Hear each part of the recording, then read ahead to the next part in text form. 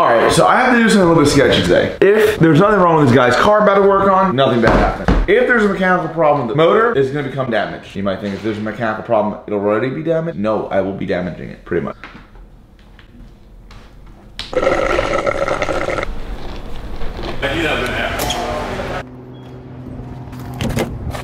Sanity 36 pins. This sucks. I don't know why people like this.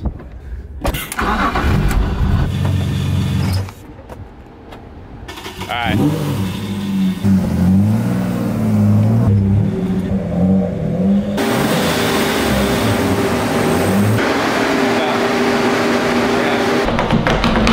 And it gets better.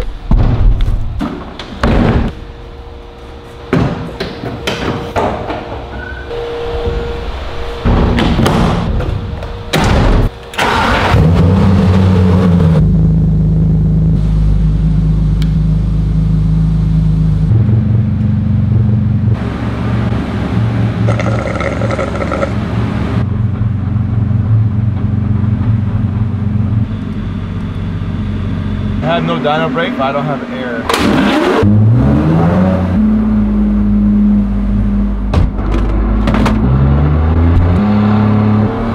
Baseline pulls, old tune.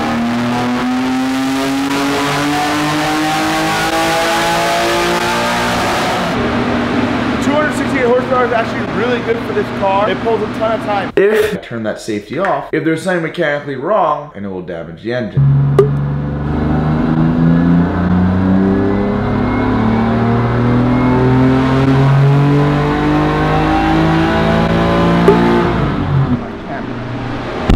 Every time,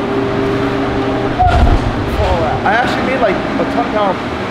A lot of power gain from the tune, but it still pulls 6 degrees time. I pull timing out, it does the same exact thing.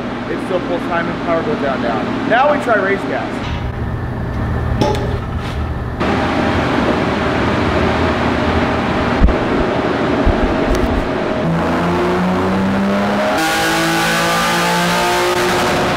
.286 wheel horsepower.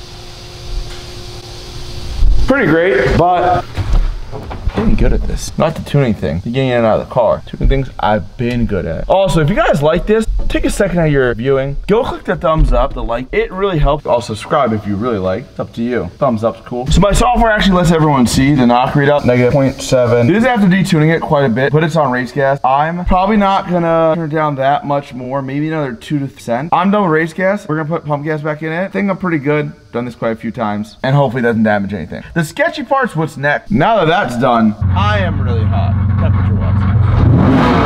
I got pump gas back in it, just made a rip, no knock detected, no timing pulled out. I don't know if this looks like a lot, but like when I move the car, I had to go tighten the straps.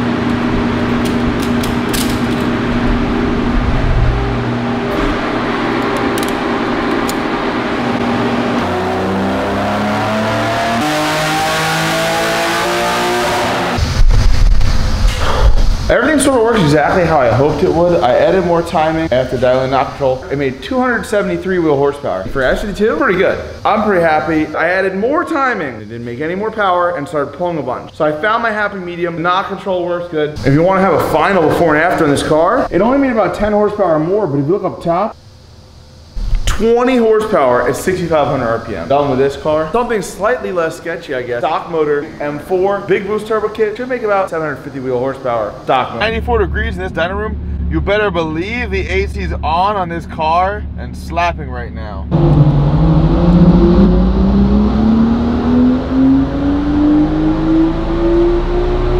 This car ripped. It sounds great too. F8 is like one of the worst sounding cars ever. But single turbo, sound pretty good. Car makes 720 wheel horsepower with 600 foot-pounds torque at 4,000 RPM. So insanely fast pull. Thanks for watching.